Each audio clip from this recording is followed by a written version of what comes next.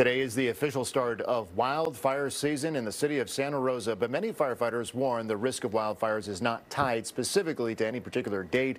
KTVU's Brooks Rose has a closer look at the fire concerns this summer in the North Bay. There's a growing problem in Santa Rosa that, if left unaddressed, could cause catastrophic consequences. This is exactly what we don't want to see. We want properties that are cleaned up. Fire Chief Paul Lowenthal says his crew is starting inspections, 12,000 before year's end, to prevent major wildfires. Some owners have already taken action. They've done a great job of clearing a lot of the dead and down fuels. They've got their trees limbed up. They've got the grasses cut down. After years of drought, more rain has meant more growth and more of a need to cut and recut dry vegetation. The city officially declared Monday the start of wildfire season. My mind is always fire prevention. Rachel Clark is a Sonoma County realtor. She says cleaning up around your property can save you money on your homeowner's insurance policy, but it can also keep you, your family, and neighbors safe. They need to do the home hardening. They need to participate in fire-wise programs and fire safety, do the weed abatement, be proactive. But not everyone has kept things clean or under 4 inches high.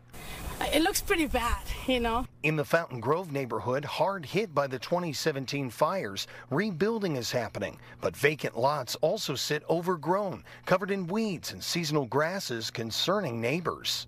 So those are really bad for our doggies. So we started pulling the weeds because we're thinking about them.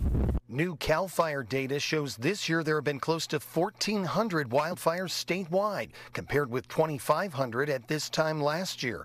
Still, that lower number right now is expected given the abundant rain, but that could all change if the dried out weeds and brush aren't cut and cleared. If they don't deal with it through our inspection process, we have the ability to actually bring in our own contractor and abate the property.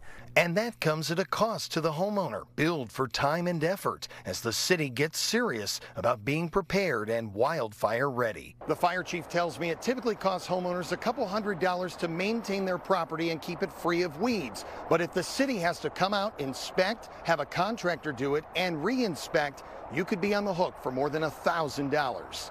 In Santa Rosa, Brooks Rose, KTVU, Fox 2 News.